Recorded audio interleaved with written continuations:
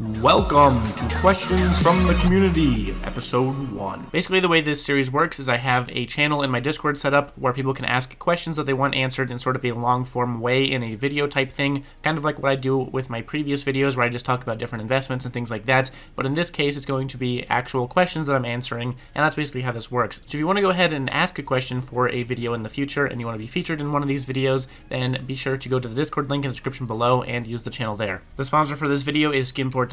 They're a great minimalist site with a very nice UI that you can use to surf across all of the hundreds of thousands of items that they have available and find the best deals anywhere else. They also have changed their buyer fees to make it actually 0% now, which is pretty cool and a very good thing for the future. So if you want to go ahead and check them out and get all those great deals on Skimport, use the link in the description below. Thanks.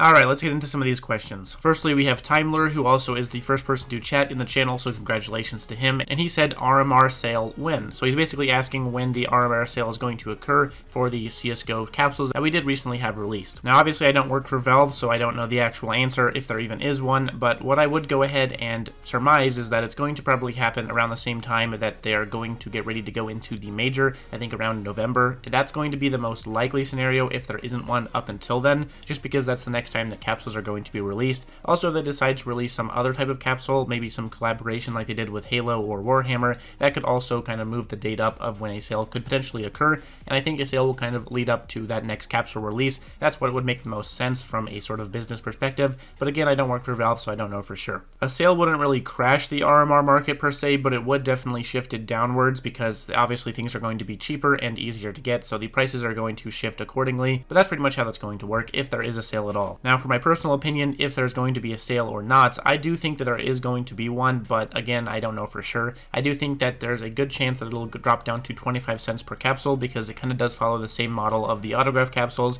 but once again, I don't know for sure. So hopefully that gave at least some answer to that slightly meme question. Let's move on to the next one. The next question is from Frost, and he asks, what are the chances there's going to be a discounted operation? So this is going to be sort of an interesting question because there's kind of two parts to this. Is there going to be a discounted operation, as in is the star count going to be discounted or the star price going to be discounted, or is there going to just be a pass discount on how expensive the operation pass itself is? Now, I think the most likely scenario is just going to follow the previous operations where there's probably going to be a sale on the passes, which is usually a good thing to invest into because you can get them for very cheap, and they do tend to pretty much be almost guaranteed profit, of course, after time goes on. So I do think there's going to be a pass sale, but I don't think there's going to be a operation sale on stars or the cost of stars. If there is, it'll be probably pretty minor. So that's how I think that's going to go, if any. Obviously, the stars are already kind of discounted. If you look, there's actually a sort of lower cost on the stars that has existed since the beginning of the operation. The next question is from BSAD, and he asks, I have $10, what's the best investment right now? Now, that's kind of a meme question from my community, but I'll answer it anyway. If you have a $10 price point and you're looking into buying something that's going to give you decent ROI, there is, of course, the Broken Fang Greys, like I mentioned a couple of videos ago, and those Broken Fang Greys are pretty solid because you can buy them for very cheap, and you can make a very easy profit on them since they don't have to rise very much to make you a decent amount of profit if you mass buy them, so that's also an option. There's also a few skins that are worth around $10 that I think could be good options going forward. Depending on how the case reacts after Broken Fang ends, we could see some pretty good profit on the lower wares of the cybersecurity and the other pinks, and of course the op exoskeleton. Obviously it depends on what actually happens with the case, but if it's something similar to Shattered Web, there could be a decent profit margin on that already, so be sure to look out for that. And don't sleep on this guy, he's already maintaining a higher price than other agents of the same tier, and of course because he's a meme, he could actually have some potential value over the future as well, so do watch out for that. And my final thing to look out for that isn't just a Broken Fang related thing is going to be the 5.7 case hardened. A little bit of a weird pick, but hear me out. Obviously the case hype has been pretty nice, and the Weapon Case 2 and the Weapon Case 2's price has actually gone pretty well recently, which is a very nice thing to see. Obviously means there's going to be a little bit more hype for that case specifically and for the 5.7 case hardened. We also have seen some upward price movement, as you can see by the graph of the 5.7 case hardened, which is a good sign as well. I do think that's going to be one to look out for and a good way to cash in on any case hardened hype that does occur in the future, which is very possible as well, and you can get it for pretty cheap. You also might be able to get a nice pattern on it, which is also pretty beneficial. Next we have Cookie with two questions. When is Investment Odyssey Part 2, and when am I going to stop playing Roblox? So Investment Odyssey Part 2 is definitely something I am going to do in the future. Again, I just don't have a solid date for it. It does take a lot of preparation, and it does take a pretty solid market to actually, and there needs to be a good market that I can make consistent videos off of, so that is going to happen in the future, so don't be worried about that. It's just that I don't have a solid date for it. Also, as I've mentioned, I've been working on a pretty huge project recently, and that's taken a little little bit extra time to work on that every single week. That's also going to kind of hinder the fact that I can't really hit the Investment Odyssey episodes that consistently. This series is obviously a little bit easier to make and doesn't have as many moving parts, so that's why I'm deciding to start this one. And as for me quitting Roblox, I've been playing it on and off since 2008, so who knows when I'll quit next. I'm making good profit on there though, so that's pretty nice. And of course, I also made pretty good profit off of their recent IPO or direct listing or whatever you want to call it. So that's also been pretty nice. So probably not for the foreseeable future. Next question is from Shankamuffin. He's basically asking how patterns are determined to be rare or unique. So let's get into that question. Very good question, by the way. So it's kind of a mixture, but it does tend to be based off of the rarity of the pattern, of course. Now with Dopplers, for example, you have the rubies or the sapphires, which are a very low percentage to get based on the pattern index of 1,000 different patterns. You have a very low chance to get something that's a ruby or a sapphire or an emerald, for example, and that's why those ones are obviously more rare and more expensive.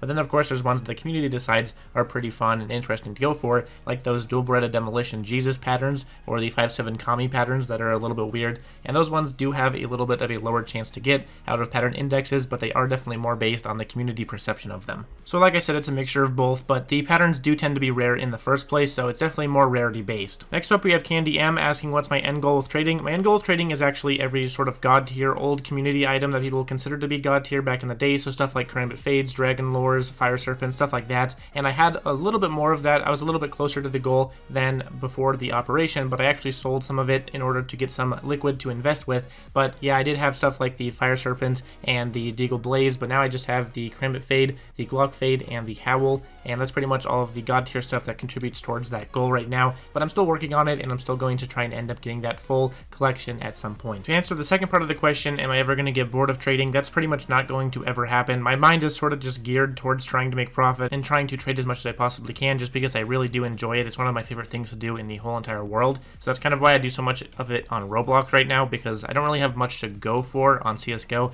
as I'm sort of just waiting to invest all the liquid that I have right now, but on Roblox I am trading quite a lot, as I showed before. Next question is from Aridin, and he asks, why is Hopping Hatter mentioned in every video? And that's because he's dumb and racist. No, but in all honesty, Hopping Hatter's a pretty close friend of mine. He's a really nice guy. He's very smart for his age and definitely a good guy to talk to if you have investment questions. He's a little bit aggressive, I guess, but he's very good at chess as well and just a cool guy. So I kind of like to make fun of him a little bit, but he knows it's a joke. And for the final question of this video, Kujala asks, are Broken Fang cases going to be the best investment, or is there a different case to go on to? So right now, cases are obviously doing a lot of weird stuff because of different theories that people have. I personally think it's because of Chinese people opening the cases like crazy, as there has been some evidence of that. But I do think that the major case hype is still definitely supported by a lot of investor hype. But right now, I think that Broken Fang cases are still going to be pretty solid to buy into. They're a little undervalued, actually, in my opinion, and I do think that the long term is going to be pretty good for them, as long as they do actually get discontinued and don't end up dropping in game. So I do think that that's going to be good for the Broken Fang case, and I do think that makes them a good case to buy into. Shadow Up cases also might be good to look back into, but those ones are a little bit stagnant at the moment, so you're going to have to wait on that.